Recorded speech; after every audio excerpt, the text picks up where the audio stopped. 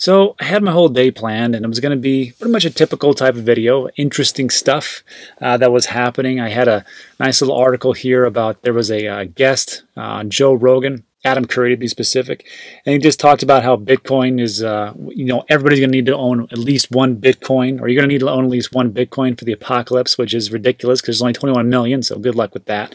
I think he just talked about fractions of Bitcoin, so it was an interesting one. I'll let every other YouTuber talk about that today. Also, there was a story about IRS doubling down, investing another $250,000 into tracking crypto transactions. So if you're in the U.S. and don't think about paying or talking about your cryptocurrency holdings to the IRS, get ready. And also there was something, good story about Bitcoin's correlation with gold hits a record high. And they're all fantastic stuff, but really it just comes down to the root, the base.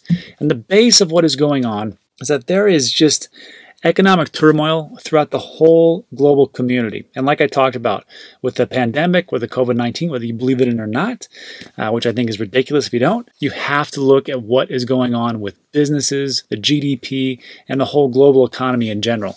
And if we take a look at that, the uncertainty with the presidential election that's going to happen in 2 months, on top of what Jim Rogers here is talking about, which is potentially the end of the dollar dominance as U.S.-China tensions escalate, there is just a lot of problems throughout the world. I think we can all agree on that one subject.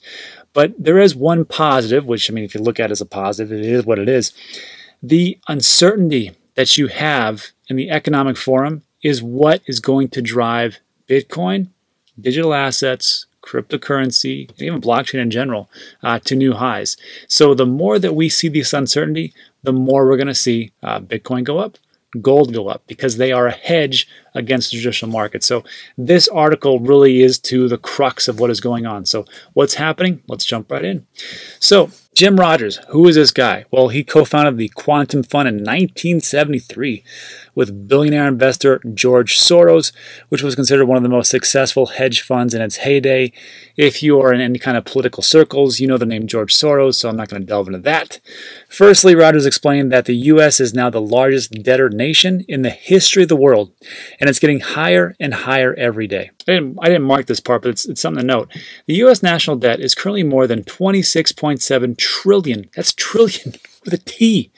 And this guy says traditionally the U.S. dollar has been the soundest currency in the world, but tradition changes. The U.S. dollar is coming to its century or so of dominance, and something else will replace it. The only constant thing is change. There is no way the U.S. dollar can stay on top and be the world reserve currency for a millennia. It just is not going to happen.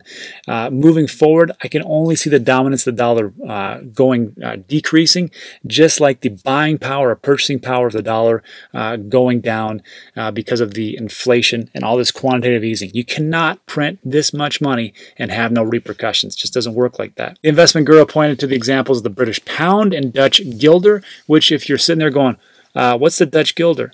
Or, British pound, is that so much of a big thing in the global economy? Well, here's the thing. It was. Just like in 100 years, people are going to be like, well, remember the U.S. dollar? That used to be big, and now it's not.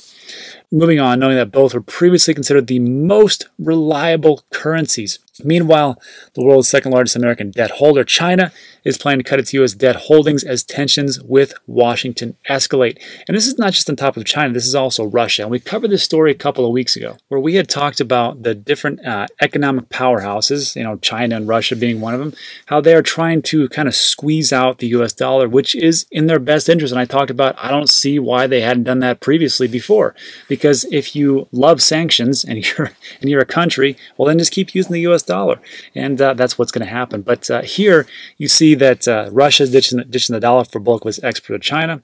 And in this article, in the next sentence, it states experts in Beijing expect China to reduce its U.S. debt holdings by 20% from $1 trillion to $800 billion. Which, if you think about it, it's like, well, it's $800 billion. That's a lot of money, $1 trillion. But 20%, that's a huge amount.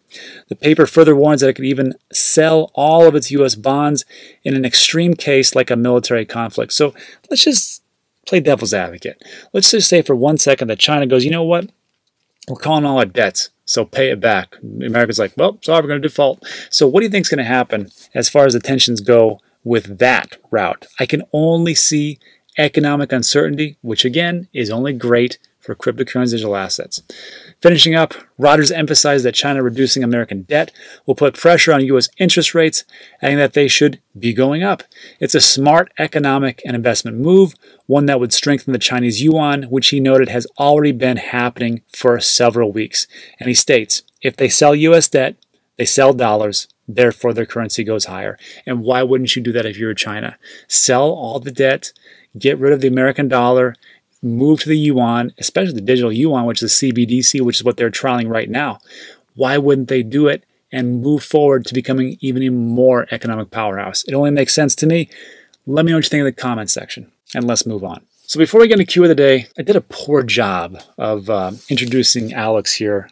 He is the CEO of Celsius, and there was 3 specific questions. We'll get into that in a little bit, but the reason why Alex has credibility with me and with what he is doing is because of what he's already done. So real quick, this is from the Celsius.network website. Here's Alex's bio, and it's just a very quick snippet, so I'll put out the actual great stuff. So to begin, Alex is one of the inventors of VoIP, or Voice over Internet Protocol. So all the different Zoom applications, everything that you're listening to right now, the Voice over Internet Protocol, this is the guy that created it. He had a foundational patent back in '94, now working on MOIP, Money over Internet Protocol. And this is the same guy that says cryptocurrency, digital assets, essentially are going to swallow up the internet. So why he has credibility with me is what he's already done. Besides that, he's a serial entrepreneur, founder of 7 New York City-based startups. He's raised more than $1 billion and exited over 3. Alex founded 2 of New York City's top 10 venture-backed exits since 2000. One of his first companies, Air Bennett, IPO'd in 2004 with a market cap of $750 million.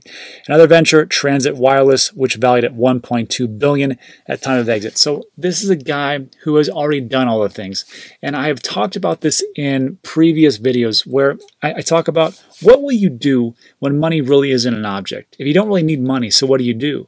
So this is a prime example. I don't think Alex is out there going, you know what, I really hope I can make my mortgage payment, or I can really hope I can make, pay for my apartment, which is what a lot of people out there are doing right now, I must add. It's not that he has that. He is one of those guys who is just like, you know what, I think I can make things better. I think I can improve things. And this is why he has Celsius. And this is why I was excited to get him into the office and just ask him some questions. So let's jump into the office right now.